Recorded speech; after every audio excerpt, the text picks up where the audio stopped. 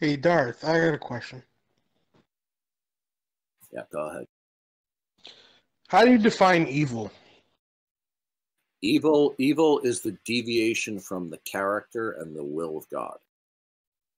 So it's going against God's will, right? Deviating from the character and the will and purpose of God. Okay. So how do you ground evil? What does that even mean?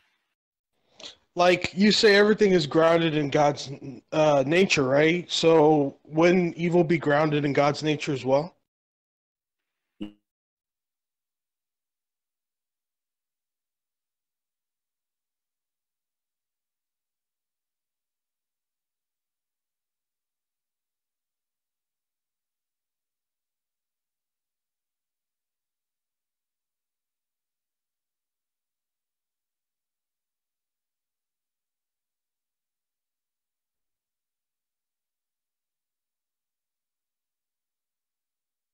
I think you cut out. Yeah. So you're confusing God giving a creature the capacity to make choices versus the choices that are implemented by the agent.